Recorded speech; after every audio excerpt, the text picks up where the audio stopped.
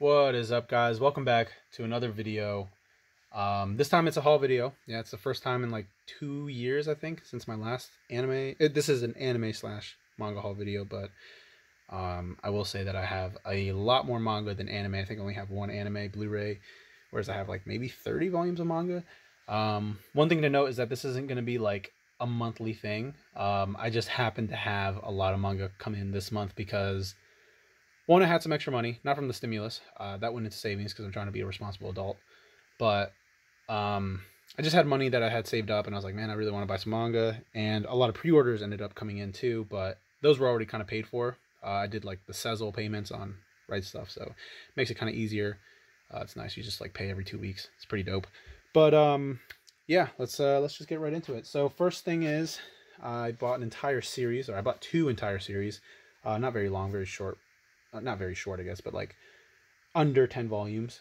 First up is Ninja Girls, which is 9 volumes. I really like the covers on these. I don't know, especially volume 2. I don't know. I like volume 2's cover. It's very nice. The wavy hair just looks dope. Yeah, so I've always had my eyes on this, but I just never really like purchased the series at all. I know it's an ecchi harem, and I don't really actually own that many ecchi harem series, but yeah, I really don't know why like I necessarily bought this. I think it's just maybe because the covers were nice. But I'm currently reading it, and it is interesting. The main character, this guy right here, I can't remember his name. I think it's like Raisin or something. He is this like exiled kid who lives by himself because his mom passed away, and he has a horn on his head, so he's like exiled from the village, and they consider him like a demon, and they treat him like, you know, they treat him like how Naruto was treated in the first chapter of Naruto. So yeah, but he runs into this girl right here and saves her from like drowning, and then his life changes because it turns out that he's like part of this royal bloodline, and they all have like a horn on their head. I think they're like the katana bloodline. They're like these feudal rulers that went extinct, and he's the last one because he's the illegitimate son of like the original ruler. And now he's got this harem of ninja girls that want his bloodline in them. I mean, it's like what you'd expect from an ecchi harem series. It's pretty interesting, so I will read that and complete it at some point. It's not too difficult of a read either. It flows pretty quickly, and finish like the first volume in like 40 minutes, if that. Next up is another series that I bought in its entirety, and that's Arakawa Under the Bridge by Hikaru Nakamura, same creator as Saint Young Men. I looked that up, and it was interesting to find out. Found out a lot of interesting things about her. One, it's not the chess player, so not Hikaru Nakamura, the chess player, but yeah, she's a female mangaka, and she happens to be married to this voice actor. I can't remember his name. He's a big time voice actor. But I just can't remember names like that. Let me just show off these volumes real quick. All the covers, by the way, are so unique. They look so different from one another. Like this one reminds me of like, I mean, it could kind of be like a Promised Neverland cover if it was an owl, but it's not. But it just kind of has that feeling. We have volume 7, which just looks so out there, and then finally volume 8. So yeah, the voice actor she's married to voiced this character in the anime adaptation, and he voices Yato in Noragami, and then Levi in Attack on Titan, which is like, holy shit, what? It's Levi? She's married to Levi. It's crazy. And I thought it's actually really cool that, you know, her husband is is like the main character in the anime adaptation. I thought that was kind of cool. Let me just put these volumes to the side. But yeah, just kind of like reminded me of like Bakuman, where I can't remember the characters' names, but the main character wants his crush to voice act the female lead in the manga that he's creating. And yeah, I don't know, just thought it was pretty cool. Anyway, next up, let's get into the other stuff. So these are like single volume stuff. We got volume 5 of Rent a Girlfriend, volume 5 of Don't Toy With Me, Miss Nagatoro. Also, by the way, Rent a Girlfriend, I'm not planning on buying more volumes. I think it's over 20 volumes right now, like that it's going to release.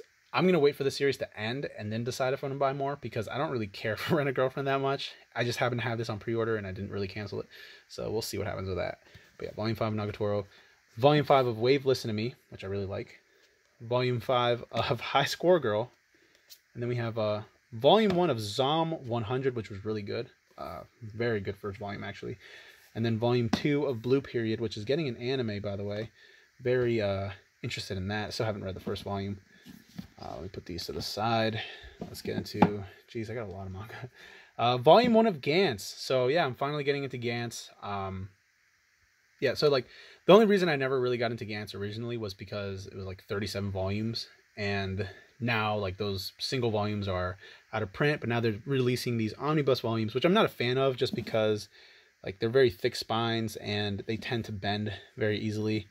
I'm sure I can make it work, but I don't know. I wish it would have been more like the Blade of the Immortal omnibus, where it's, like, kind of glossy paper, a stronger spine for sure, or even, like, these Visbigs, which they're not the best omnibuses, but they're decent. I wouldn't mind, like, a Vinland Saga style. I think that would work pretty well, but, you know, it is what it is. Then we have Volume 7 of Witch Hat Atelier, I think is how you say it. Very excited to continue reading that. We have Volume 3 of Soul Eater, the Perfect Editions with Black Star on there. Very nice. Volume 3 of My Dress Up Darling, which I just actually opened up Volume 1 because these are all shrink wrapped. And I'm currently reading it. I've already read, like, I think up to Volume 2, so Volume 3 would be new content, which I'm excited for. Volume 1 of Keep Your Hands Off Isaacin. Very excited I've already watched the anime, but I will read the manga now. Yeah, let me get into this stuff over here. I got 5 volumes of Magi, which is 22 through 26. I love Magi covers, by the way. They're so pretty, very nice. The spines are nice. They look great on the shelf. Now I think I think there's 37 volumes, so I'm only missing 11. So I'll slowly but surely buy all of that. Let me get these out of the way. And, geez, we are not done yet. We got a single volume release, which is Seizen and the Comic Girl, I believe is how you say it. This was nice. I actually finished reading this the other day.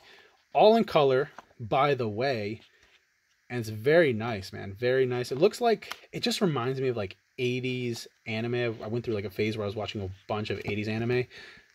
By the way, look at that spine. Very nice. And one of the anime that I watched was Dirty Pair. And it gives me, like, this feel. Because it's, like, this sci-fi with just wacky characters. Crazy battles. The art isn't amazing. But the color really, like, gives it genuine life. So it's kind of cool to see. I don't mind, like, manga the way it is. But every now and then, a series that just has, like, color everywhere. It's just nice to, it's just nice to see. It looks so good, too, because these are, like, I think this is, like, watercolor. I could be wrong, but it just, I don't know. It looks so nice. So, yeah, let me just stop gushing about that. And then I have 2 volumes, 1 and 2, of, I don't know how you pronounce it. I think it's Die Vergelder, because it's German. But this is by Hanamichi Sakuragi, which is the creator of Blade of the Immortal and Wave Listen to Me. Was never able to get into Blade of the Immortal. Because I'm not a fan of how it's reversed. So it's read left to right instead of right to left. Just throws me off. And I feel like when I own, like, the first volume of the omnibus, I just feel like when I was reading it, it felt like some of the panels were, like, just not flowing very well. And I just didn't really want to buy more. And the scans are all read left to right as well. So I'm not sure if the series was made to be like that or not. But yeah, I don't know. Just wanted to get into it. I really like his art style. It just has, like, a very rough, kind of, like, sketchy art style. I don't know how to explain it, but it's very nice. I like it. So I'm excited to finally get into that at some point. And then now we have this out of print series, which is Cromartie High School volumes 1, 2 with Mikazawa on there. Whoops. And then the 3rd volume, which is, like, super beat up. It looks like somebody took a bite out of that. So yeah, this is released by ADV. What is it? ADV Manga, which was an anime company. I mean, I know them as an anime company. I didn't know they actually released manga. That was pretty interesting to find out. But Cromartie High School is really good. I own the anime adaptation of it, and it's one of the funniest anime you can watch. So hilarious about these delinquents and just all the shenanigans they get into. It's just a ridiculous series, and I would recommend it. But it's not for everybody because the animation is very static. It's not, full, like, motion. It's a lot of mouth flaps for the most part. Next up, oh yeah, that's all the manga. So now this is the anime, which is Ongaku Are Sound. Haven't watched it, but I know it's about these characters that just on a whim make a band. They're all in high school. They look like delinquents. So I like delinquents in Japanese like manga and anime. I think they're really cool and like just end up being very funny and big-hearted as well in the end. Just like I can't remember his name. Hachimura, is it Hachimura from Slam Dunk, and then Yusuke Urameshi from Yu Yu Hakusho, obviously.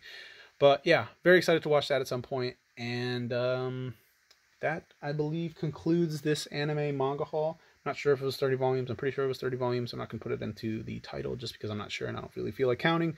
But yeah, if you watched all the way through, thank you. Appreciate it. If you did not, that's okay. I mean, this is like over 10 minutes, which is long. But yeah, thanks for watching. Bye.